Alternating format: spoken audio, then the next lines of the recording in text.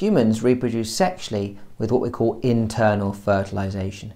This means that the sperm meet the egg inside the female's body. Therefore, the male anatomy is adapted to produce the sperm and deposit it in the female, and the female anatomy is adapted to receive the sperm and to grow the baby. So you do need to know about the different anatomy of the male and the female and learn about the structures and the functions involved. So let's start off with the female. The first structure to look at is the vagina. The vagina is used for sexual intercourse. The sperm are deposited there. The cervix is at the sort of neck of the vagina, the top of the vagina there, and it separates the womb, the uterus, from the vagina. And it is a ring of muscle which holds the baby in the uterus during pregnancy.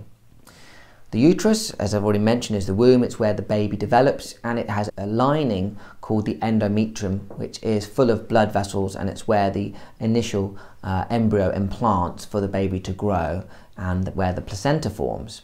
The ovaries secrete the eggs, one every month, and they also secrete certain sex hormones like estrogen and progesterone.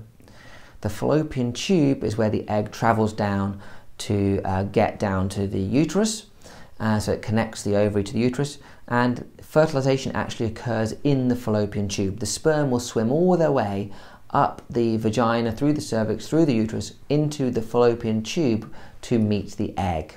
The female also has a urethral opening in front of the vagina and the anus behind the vagina.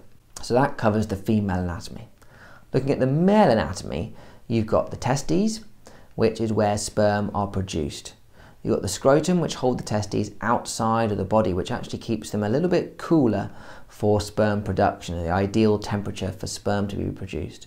The sperm duct, or the vas deferens, is the tube that then carries the sperm up and out of the testes and round during ejaculation to then go out of the penis. The glands, the prostate and the seminal vesicles, are things that produce the semen.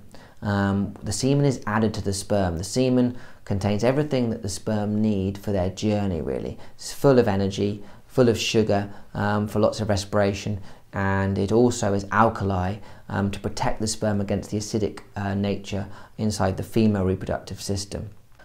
Looking at the penis in more detail, you've got the urethra, which is the tube that comes out of the penis.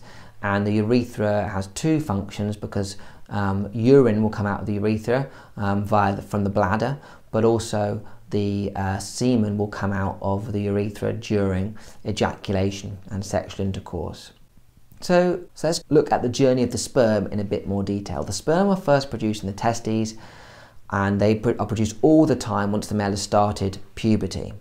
They mix with this liquid secreted from the glands called semen, and then the sperm get ejaculated into the vagina during sexual intercourse, and they swim then through the cervix and into the uterus, and then they swim all the way up the fallopian tube where they will hopefully meet an egg.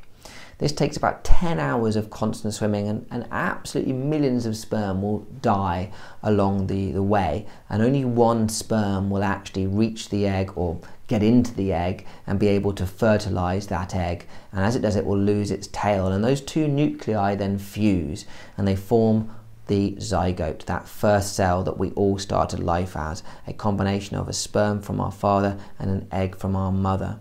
And that embryo then will travel, that zygote develops into an embryo which then travels back down into the uterus where it implants into the endometrium, the lining of the uterus, and that's where the baby will develop. Once an embryo is implanted, the placenta will develop, and the placenta provides oxygen and nutrients to the growing embryo, and it also removes all the waste, and it's connected to the fetus via the umbilical cord. The placenta also secretes some really important female hormones that keep the pregnancy going. So the placenta has some really important roles. During pregnancy, the amnion, or the amniotic sac, encloses the whole developing embryo, and it secretes amniotic fluid which protects the baby and helps it to develop, as the baby can float in this fluid, essentially sort of weightless, and develop nicely inside there. So we've got the amnion and the amniotic fluid. Now, during teenage years, boys and girls become sexually mature. This is controlled by the sex hormones, testosterone in males and estrogen in females. the sex cells start being produced or released, if you're a girl, at that age once your secondary sexual characteristics develop. So you're born with your primary sexual characteristics, either you're a boy or a girl, and you have those basic sexual organs, but they're not activated, they're not really working until you hit puberty. Now in girls that can be aged between sort of 11 and 14, and it's usually a little later in boys between 13 and maybe up to 16. Secondary sexual characteristics then, well, in boys and girls, underarm hair will start to develop, pubic hair will grow.